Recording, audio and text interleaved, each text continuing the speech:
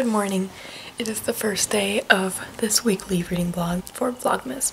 It's Sunday. Tomorrow I go back to work. I've had like 4 or 5 days off, which has been really nice. I've been off since Wednesday, so we left work early Wednesday. Had all of Thursday off for Thanksgiving. I didn't work the Friday, and I didn't work the weekend. It almost never happens that way.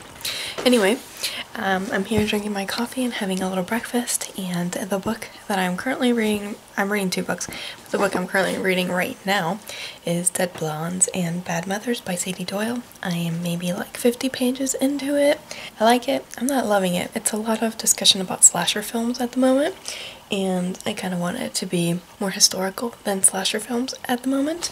And then the other book that I'm currently listening to is Strange Birds by Celia Perez. I'm listening to this one exclusively on audiobook. I just have the book out and I've had it out for like 2 months. The audiobook hold finally came in a few days ago, and I'm about halfway through this one. It's a very cute friendship story, and it's set in Florida, which I love. And it's like 4 different girls that are like coming together and standing up for what's right. That's what I'm currently reading, and let's see what I get done this week.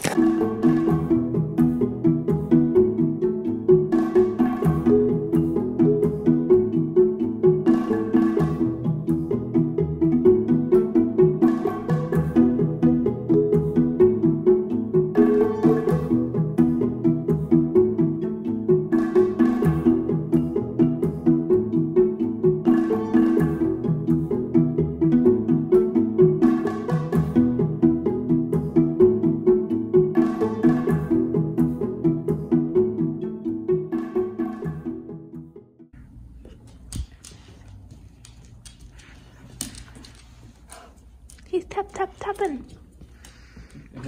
Tapping. Do you see my dead and tired eyes? This is me 1 day into Vlogmas. I just spent maybe an hour and a half editing a video. I had like 28 minutes of footage, and I got it down to 13 minutes, so that's good. Now I'm about to go take a shower, and I will update you on how we're doing on my book. So I am more than halfway through Strange Birds. I listened to it on my walk with Sam this morning, and I am now 100 pages into Dead Blondes and Bad Mothers. It's gotten better. I stopped talking about slasher films, and now it is talking about our obsession with true crime and why women might be inclined to consume it. It's talking about Lacey Peterson right now, but I think it is kind of uneven in that it goes back and forth between what historical thing or what like example pop culture wise it wants to give. Some I'm more interested in than others, so it's not perfect. Good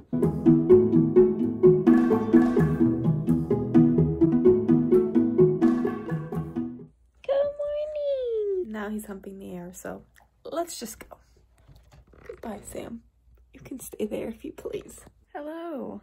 It is day 2 now, so it is Monday. I'm doing these every Sunday. I just finished Strange Birds on audiobook while I was driving and doing some errands. I actually ended up really enjoying this. I really enjoyed the friendship in it. These girls coming together and fighting for a cause, and they're kind of like the little activists, which I think is very 2019. They all come from very different backgrounds and kind of learn from each other, and it was just very sweet book. Dare I say, I think I liked it more than I liked Celia Perez's first book, The First Rule of Punk, which I read I think last year.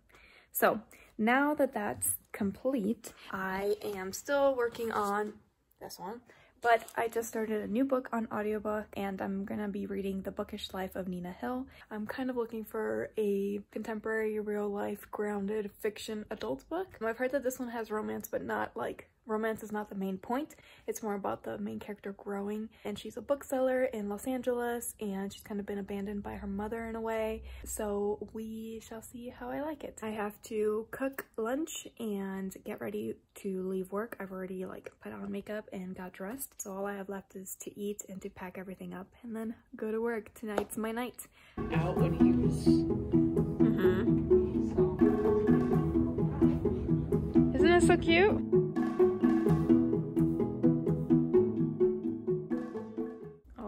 It is currently Tuesday, so day 3, and it's time to go to work, and Mr. Sam today has to go to doggy daycare.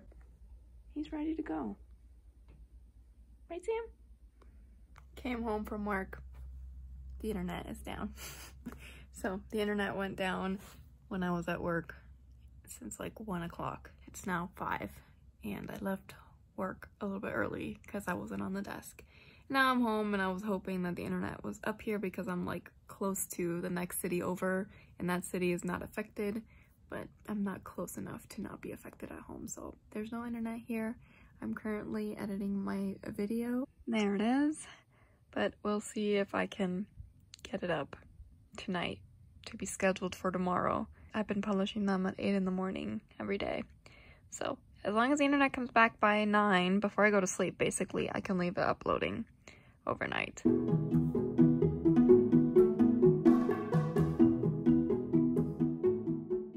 It is now Friday and I didn't update yesterday, I don't think. Kind of losing my steam on this vlog. I'm trying to pick it back up now that it's basically the weekend. Today at work, I had a really fine day. I did yoga story time for the first time, which was pretty interesting.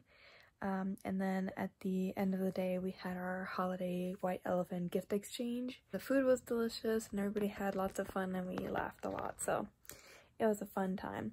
Let's talk about what I've been reading. I am currently 75% of the way through. I'm falling asleep, so I'm having a bit of a brain fart. I'm reading Nina Hill, The Bookish Life of Nina Hill. I have like 2 hours left and I only have like a day left on it, so I really need to finish it this weekend, like tomorrow morning while I'm doing chores probably. It's pretty good. I think I liked maybe the first 50% more than I've liked the last 25%. I think all bookish people will feel a little seen reading this. I am reading Archival Quality. It's basically about this girl who works at the library and then she gets basically fired and all she wanted was to work in a library. So now she's looking for jobs. She doesn't have a university degree, so she kind of has a slim pickings and ends up getting a job working in the library of a museum as an archivist basically. She can only work at nighttime, which is the first inkling that something's going on. And the second thing is there's people saying that there might be ghosts there. So there's a little bit of ghost stuff, spooky stuff in it, which I'm liking. I'm hoping to finish that this weekend. And now I'm going to hit the hay. Hi there. It is now Saturday. So this vlog has one more day to go. I'm gonna put it together tomorrow morning. I wanted to say, well, first you can tell we no longer have a mattress. We sent it back because it's too firm. So we're going to be sleeping back on a queen tonight, which is not going to be fun. I wanted to say that I finished The Bookish Life of Nina Hill on audiobook this morning. It was like a mad dash to finish it because I realized when I woke up this morning it was due in 53 minutes and I still had like an hour and 30 minutes to go, an hour and 45 minutes to go. So I listened to it first on like 1.75 speed. I was already listening to it on 1.65 speed and I was like, no, I can go faster, and I went like 2.7 speed. And I was like understanding and it was coming to the conclusion, so I was kind of okay with it. Kind of just wanted to see how the threads came together. Yeah, so I finished that. Mad dash. I finished with like 5 minutes left. And then I finished Archival Quality, which I picked up a couple of days ago. This is a graphic novel, spooky. I think I talked about it already. But it was mostly actually about mental health and the main character thinking about her own mental health, looking into like early medicine specimens, which was a little spooky. It was a little oversimplified, even though it's kind of long, and I felt like a lot should happen, but not a lot really happened until right up to the end. I did start No Judgments by Meg Cabot, which I'm like really nervous is going to be super bad. I'm an hour in and it's not like bad yet. It seems like basically telling you, the reader, that the main character has gone through a lot of shit. They're just not expressing it to you just yet. But don't you worry, she's gone through a lot. So we'll see if that continues to be bad. If it is, I'm just gonna DNF it. But man, the reviews of it on Goodreads are so bad.